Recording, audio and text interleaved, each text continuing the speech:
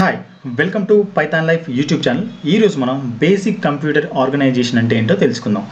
Basic computer organisation అంటే ఏంటంటే నార్మల్గా కంప్యూటర్ సిస్టమ్ అనేది వాటి యొక్క డిఫరెంట్ పార్ట్స్ని యూజ్ చేసుకొని వాటిని ఎలా ఆర్గనైజ్ చేస్తుంది ఇన్ ఏ సచ్ ఏ వేలో. ఓకే, ఇది బేసిక్ కంప్యూటర్ ఆర్గనైజేషన్. ఓకే, నార్మల్గా కంప్యూటర్లో చాలా కాంపోనెంట్స్ ఉంటాయి, లైక్ ఇన్పుట్ అవుట్పుట్ కాంపోనెంట్స్ అని, లైక్ ఇలా చాలా కాంపోనెంట్స్ ఉంటాయి కదా. ఈ కాంపోనెంట్స్ని యూజ్ చేసుకొని ఒక పర్టిక్యులర్ టాస్క్ని పర్ఫామ్ చేసేటప్పుడు వీటన్నిటి హెల్ప్తో ఎలా అది ఆర్గనైజ్ చేస్తూ వర్క్ అవుతుంది అనేది ఈ బేసిక్ కంప్యూటర్ ఆర్గనైజేషన్లో మనం చూద్దాం.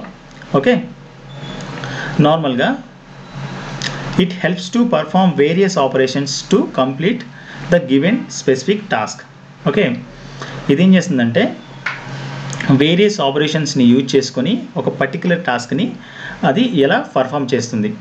Okay, A computer is a sort of electrical brain. Okay, నార్మల్గా హ్యూమన్కి బ్రెయిన్ ఎలా ఉంటుందో ఇది కూడా ఒక ఎలక్ట్రికల్ బ్రెయిన్ లాంటిది. ఇదేం చేస్తుంది, capable to solve mathematical problems. Okay, mathematical ప్రాబ్లమ్స్ని సాల్వ్ చేయడంలో చాలా క్యాపబుల్గా ఉంటుంది విత్ ఇన్ మూమెంట్స్, అంటే చాలా తక్కువ టైంలో. ఓకే, మనకి ఆ టైంలో ఇది ప్రొడ్యూస్ డిజైర్డ్ ఇన్ఫర్మేషన్, మనకి కావాల్సిన ఇన్ఫర్మేషన్ని ఇస్తుంది in a control order. Okay, ఈ కంప్యూటర్ అనేది widely computer used to perform arithmetic calculations. Okay, ఈ అర్థమెటిక్ క్యాలిక్యులేషన్స్ యూజ్ చేయడంలో కంప్యూటర్ని చాలా ఎక్కువగా మనం యూజ్ చేస్తుంటాం. ఓకే, నవ్వే days computer is using for many other purposes. Only క్యాలిక్యులేషన్లే కాకుండా మనం ఈ కంప్యూటర్ని చాలా పర్పస్లో మనం ఈ నవ్వే డేస్ మనం యూజ్ చేస్తుంటాం. లైక్ ఇందులో ఒక 5 ఆపరేషన్స్ ఉంటాయన్నమాట, బేసిక్ ఆపరేషన్స్. అవేంటి అంటే like ఇన్పుట్టింగ్, అవుట్పుట్టింగ్, control unit, storage unit and processing. Okay, ఈ 5 ఆపరేషన్స్ అనేవి నార్మల్గా మనం ఈ బేసిక్ కంప్యూటర్ ఆర్గనైజేషన్లో మనం చూస్తుంటాం. అందులో ఫస్ట్ వన్ ఏంటంటే ఇన్పుట్టింగ్ అండ్ అవుట్పుట్టింగ్. ఓకే, ఇన్పుట్టింగ్ అవుట్పుట్టింగ్ గురించి మనం ఫస్ట్ క్లియర్గా తెలుసుకుందాం, తర్వాత సిపియు గురించి తెలుసుకుందాం, తర్వాత మెమరీ యూనిట్ గురించి మనం క్లియర్గా తెలుసుకునే ప్రయత్నం చేద్దాం ఫర్దర్ క్లాస్లో. ఫస్ట్ నార్మల్గా దీని యొక్క ఇమేజ్ ఎలా ఉంటుందంటే, బేసిక్ కంప్యూటర్ యొక్క ఆర్గనైజేషన్ యొక్క ఇమేజ్ ఎలా ఉంటుందంటే, లైక్ ఫస్ట్ ఇన్పుట్ ఉంటుంది. ఆ ఇన్పుట్ అనేది ఈ సిపియుకి ఇస్తుంది అనమాట. సిపియు అనేది లైక్ కంట్రోల్ అర్థమెటిక్ అండ్ రిజిస్టర్స్ని కలిగి ఉంటుంది. దాని తర్వాత ఇది ఏం చేస్తుంది, ఈ సిపియు అనేది ఈ ప్రైమరీ స్టోరేజ్ని యూజ్ చేసుకొని మెమొరీని యాక్సెస్ చేసుకుంటుంది. ఓకే, మనం ఇచ్చిన ఇన్పుట్ అనేది ప్రైమరీ స్టోరేజ్లో స్టోర్ అవుతుంది. ఆ స్టోరేజ్ నుంచి ఈ సిపియు అనేది యాక్సెస్ చేసుకొని అది టాస్క్ని పర్ఫామ్ చేసి మళ్ళీ అక్కడ నుంచి ఆ ఇన్ఫర్మేషన్ అనేది ప్రైమరీ స్టోరేజ్కి ఇస్తే ప్రైమరీ స్టోరేజ్ అనేది పర్మనెంట్గా స్టోర్ చేసుకోవడానికి సెకండరీ స్టోరేజ్ని యూజ్ చేసుకుంటుంది. ఓకే, దాని తర్వాత వచ్చిన డిజైర్డ్ అవుట్పుట్ని మనం అవుట్పుట్ ద్వారా మనం చూడగలుగుతాం. ఓకే, ఇది బేసిక్ కంప్యూటర్ ఆర్గనైజేషన్ యొక్క ఇమేజ్. ఇప్పుడు మనం ఫస్ట్లో చెప్పుకున్నట్టు ఇన్పుట్ అండ్ అవుట్పుట్ గురించి, వాటి యొక్క డివైజ్లు ఎలా ఉంటాయి అనే దాని గురించి క్లియర్గా తెలుసుకుందాం. ఇన్పుట్ అంటే నార్మల్గా తెలుసు, మనం ఇన్ఫర్మేషన్ని కంప్యూటర్కి ఇవ్వడానికి ఓకే ఈ ఇన్పుట్ డివైస్ని యూజ్ చేసుకుని మనం ఇస్తూ ఉంటాం. లైక్ కీబోర్డ్ కానీ, మౌస్ కానీ, okay, next cards. Like input devices must accept the data from out side నుంచి వచ్చిన డేటాని యాక్సెప్ట్ చేసి దాన్ని కంప్యూటర్కి ఇస్తుంది. కంప్యూటర్ అనేది ఏం చేస్తుందంటే దాన్ని ప్రాసెస్ చేసి ఓకే ఆ డేటాని ప్రాసెస్ చేసి ఒక అవుట్పుట్ అనేది మనకి ఇస్తుంది అనమాట. సో నార్మల్గా ఓకే, మనం నార్మల్గా ఇన్పుట్ని ఎలా ఇస్తాం, లైక్ ఇప్పుడు కంప్యూటర్ ఉందనుకో, కంప్యూటర్కి ఇన్పుట్ ఎలా ఇస్తాం, లైక్ కంప్యూటర్కి ఇన్పుట్ పరికరాలు ఏముంటాయి, డివైస్ లైక్ మౌస్ కానీ, కీబోర్డ్ కానీ ఇలా ఉంటాయి కదా. ఓకే, వీటి త్రూ మనం ఇన్ఫర్మేషన్ని మనకు కావాల్సిన క్వరీస్ని కానీ, మనకు ఇవ్వాల్సిన ఇన్ఫర్మేషన్ కానీ వీటి త్రూ మనం ఏం చేస్తుంటాం, ల్యాప్టాప్ కానీ కంప్యూటర్ కానీ ఇస్తుంటాం.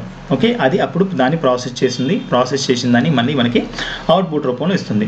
అది ఫస్ట్ అవుట్పుట్ ఏం చేస్తుందంటే ఇది డిస్ప్లే చేస్తుంది. ఓకే, మనకు కావాల్సిన అవుట్పుట్ని, మనకు కావాల్సిన డిజైర్డ్ అవుట్పుట్ని డిస్ప్లే చేస్తుంది. దీనికోసం ఇది ఎలాంటి డివైస్ని యూజ్ చేస్తుందంటే మానిటర్ కానీ, లేకుంటే స్క్రీన్ కానీ, ప్రింటర్ ఆల్సో అవుట్పుట్ అనమాట. ఎందుకంటే మనం ప్రింట్ చేస్తున్నాం కదా, ప్రింట్ చేస్తున్నాం అంటే మనకు ఇన్ఫర్మేషన్ మనకు వస్తుంది. ఓకే, ఇది one of the example of output అనమాట, ప్రింటర్ అనేది. ఓకే, ఇవి ఏం చేస్తుంటాయి, డివైస్ యొక్క ఇన్ఫర్మేషన్ని యాక్సెప్ట్ చేసి మనకి ఇస్తుంటాయి అవుట్పుట్ డివైజులు. ఓకే, అదేనా. ఓకే, ఇవి ఏం చేస్తుంటాయి, ఆల్రెడీ ప్రాసెస్డ్ అయిన ఇన్ఫర్మేషన్ అనమాట. అవుట్పుట్గా మనకు వచ్చింది ఏంటి, ఆల్రెడీ ప్రాసెస్డ్ అయిన ఇన్ఫర్మేషన్. ఆ ప్రాసెస్డ్ అయిన ఇన్ఫర్మేషన్ అనేది ఎలా అవుతుంది అంటే ఇన్పుట్ నుంచి ఇన్ఫర్మేషన్ని తీసుకొని కంప్యూటర్ అనేది ప్రాసెస్ చేసి ఆ ప్రాసెస్ చేసిన ఇన్ఫర్మేషన్ని అవుట్పుట్ ద్వారా మనకి ఇస్తుంది. ఓకే, ఇప్పుడు మనం కొన్ని ఇన్పుట్ డివైస్ని చూద్దాం. Input device like keyboard, మౌజ్, digitalising tablets కానీ, టచ్ సెన్సిటివ్ స్క్రీన్ కానీ, అంటే టచ్ స్క్రీన్స్ మన నార్మల్గా మన మొబైల్లో ఉండేవి. Okay, light pen, digital stills camera, next magnetic ఇంక్ character like optical mark reader, OMR sheet అంటాం కదా, OMR. Okay, image scanner, bar code, next voice data entry, sound capture, video capture. So వీటి గురించి నార్మల్గా తెలుసుకుందాం. కీబోర్డ్ అంటే already తెలుసు, మనం నార్మల్గా యూజ్ చేసేది అనమాట. ఓకే, సో దీని త్రూ మనం డేటాని కానీ మనకు కావాల్సిన క్వరీస్ని కానీ ఎలా కంప్యూటర్కి ఇస్తుంటాం. ఓకే, ఇన్పుట్ త్రూ, అది కీబోర్డ్. నెక్స్ట్ మౌజ్ అంటే ఏంటంటే నార్మల్గా ఇదేం చేస్తుంది, దీనిలో ఒక కర్సర్, ఒక మామూలుగా మనం మౌస్ని కదిపినప్పుడు ఆటోమేటిక్గా మానిటర్ మీద ఉన్న కర్సర్ పాయింట్ కూడా కదులుతుంది. సో ఇలా మనం కావాల్సిన ఇన్ఫర్మేషన్ని క్లిక్ చేయడానికి కానీ లేకపోతే సెలెక్ట్ చేయడానికి కానీ ఈ యొక్క మౌస్ని మనం నార్మల్గా యూజ్ చేస్తుంటాం. ఇంకోటి డిజిటలైజింగ్ ట్యాబ్లెట్స్ అంటే నార్మల్గా ఇవి మనకి ఏం చేస్తుంటాం అంటే ఇవి మన డిజైనింగ్ పర్పస్లో యూజ్ చేస్తుంటాం. వీటిని డ్రాయింగ్ పర్పస్లో నార్మల్గా ఈ కార్పెంటింగ్ వర్క్ చేసే వాళ్ళు కానీ లేకపోతే ఆర్కిటెక్ట్స్ కానీ వాళ్ళు ఏం చేస్తుంటారు, నార్మల్గా వాళ్ళకున్న ఐడియాని ఒక ఫస్ట్ పిక్చర్ రూపంలో గీయడానికి ట్రై చేస్తుంటారు. సో అలాంటి వాళ్ళు ఈ డిజిటలైజింగ్ ట్యాబ్లెట్ని యూజ్ చేసుకొని వాళ్ళకి కావాల్సిన ప్లాన్స్ని డిజైన్ చేయడం అనేది జరుగుతుంది. ఇది ఒక ఇన్పుట్ సాధనం. ఓకే, ఇంకోటి టచ్ సెన్సిటివ్ స్క్రీన్స్ అనమాట. ఇవి ఏం చేస్తుంటాయంటే నార్మల్గా ఇవి ఏం చేస్తుంటాయి, నార్మల్గా మనకు కావాల్సిన ఇన్ఫర్మేషన్ని టచ్ రూపంలో తీసుకుంటాయి. ఓకే, టచ్ రూపంలో తీసుకొని వాటిని ప్రాసెస్ చేసి మళ్ళీ వాటిని డిస్ప్లే చేస్తుంటాయి. నార్మల్గా మనం యూజ్ చేసే అన్ని మొబైల్స్లో ఈ టచ్ స్క్రీన్ని మనం నవేడేస్ చూడొచ్చు. ఓకే, లైట్ పెన్ అంటే ఏం లేదు, ఇది ఒక పెన్ లాగా ఉంటుందన్నమాట.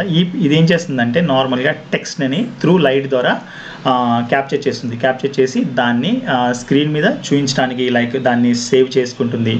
ఓకే, ఈ టచ్ స్క్రీన్ అనేది నార్మల్గా ఇప్పుడు ఏం చేస్తుంది, ఇది త్రూ ఏదైనా టెక్స్ట్ని మనం రీడ్ చేస్తున్నాం అనుకో, టచ్ స్క్రీన్ మామూలుగా ఈ లైట్ పెన్తో ఆ లైట్ పెన్ ఏం చేస్తుంది, ఆ టచ్ ఏదైతే టెక్స్ట్ ఉందో ఆ టెక్స్ట్ని క్యాప్చర్ చేసిన తర్వాత ఆ టెక్స్ట్ని త్రూ ఆ కంప్యూటర్కి ఇన్పుట్ ద్వారా ఇస్తుంది అనమాట. ఓకే, దాన్ని మనం సేవ్ చేసుకోవడం కానీ మోడిఫై చేయడం కానీ ఏదైనా చేసుకోవచ్చు. ఓకే, తర్వాత డిజిటల్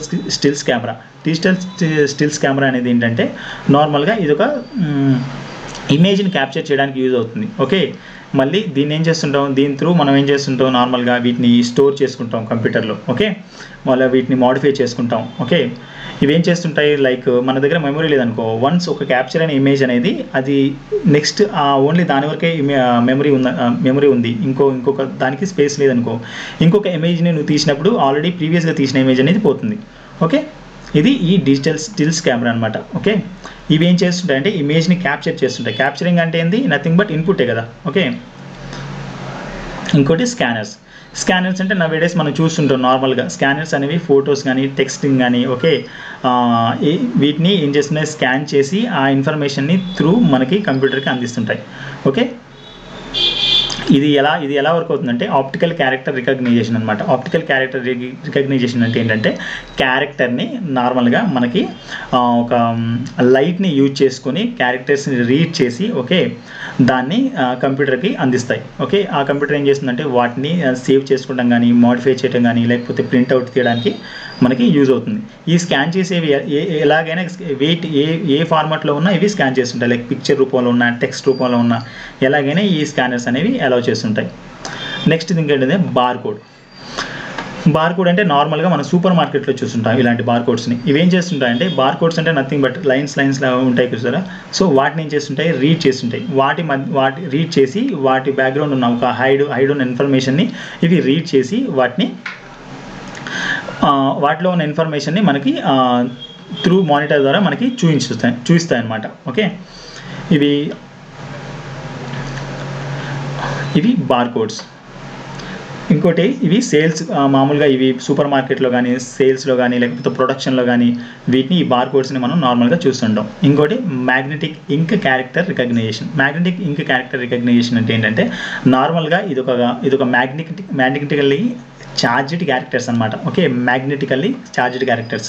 ఇవి ఏం చేస్తుంటాయి, బ్యాంక్ చెక్స్ మీద వీటిని నార్మల్గా చూడొచ్చు. ఓకే, బ్యాంక్ చెక్స్ మీద ఉంటాయి అనమాట. ఇవి ఏం చేస్తుంటాయంటే ఈ వీటిని స్పెషల్ డివైస్ అంటే మ్యాగ్నెటిక్ ఇంక్ క్యారెక్టర్ రికగ్నిషన్ అనే డివైస్ ద్వారా వీటిని రీడ్ చేసి వాటిలో ఉన్న ఇన్ఫర్మేషన్ని మనం స్టోర్ చేసుకుంటాం అనమాట. Okay, security purpose.